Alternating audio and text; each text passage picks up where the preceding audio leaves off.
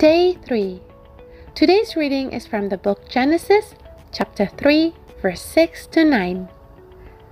The women saw that the tree was beautiful and its fruit looked delicious, and she wanted the wisdom it would give her. So she took some of the fruit and ate it. Then she gave some to her husband who was with her, and he ate it too. At that moment, their eyes were open, and they suddenly felt shame at their nakedness. So they sewed fig leaves together to cover themselves. When the cool evening breezes were blowing, the man and his wife heard the Lord God walking about in the garden. So they hid from the Lord God among the trees. Then the Lord God called to the man, "Where are you?"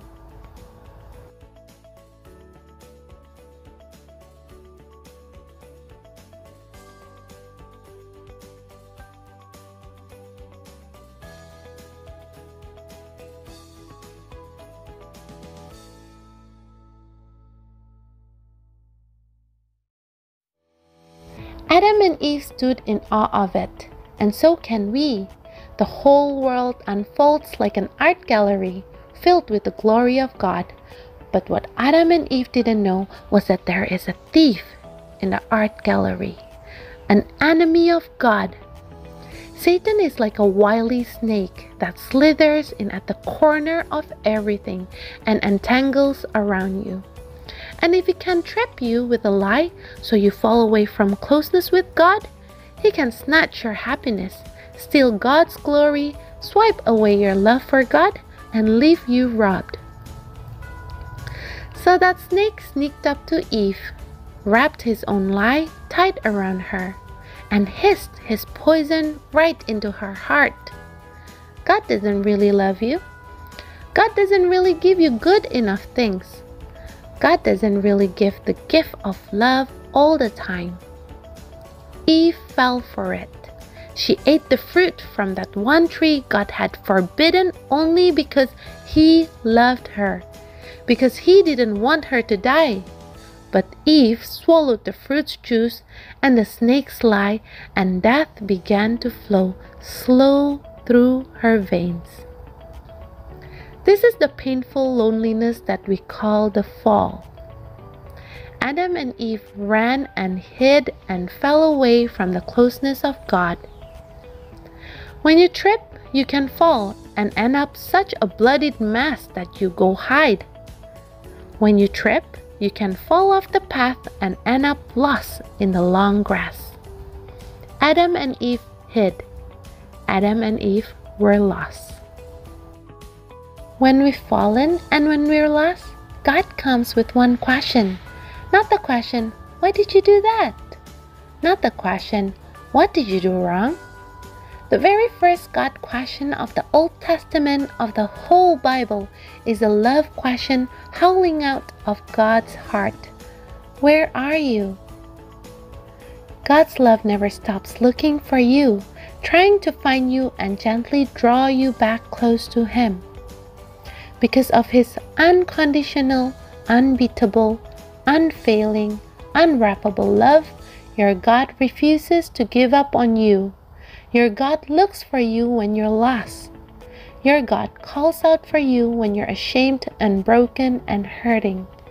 God doesn't run down the rebel. God doesn't strike down the sinner. God doesn't flog the failure. Whenever you fall short, whenever you sin, your God whispers to you with a love that wraps around you like a gentle arm. Wherever you are, I will always come find you. Whatever you've done, I will always keep looking for you until my eyes see you, till my hands of healing reach you, till I can hold you close again to my heart. No matter what the day holds, no matter how the seasons of your life unfolds, God holds you and enfolds you. And what was the very first question of the New Testament of the Bible? The very first question asked in all of the New Testament of the Bible was that of wise men asking everyone after Jesus' birth, "Where is he?" Really wise men and women never stop looking for God. And because your really wise God is love, He never stops looking for you. At one wooden tree in the Garden of Eden, we fell for the lie that God didn't love us, and we fell away from God and got lost.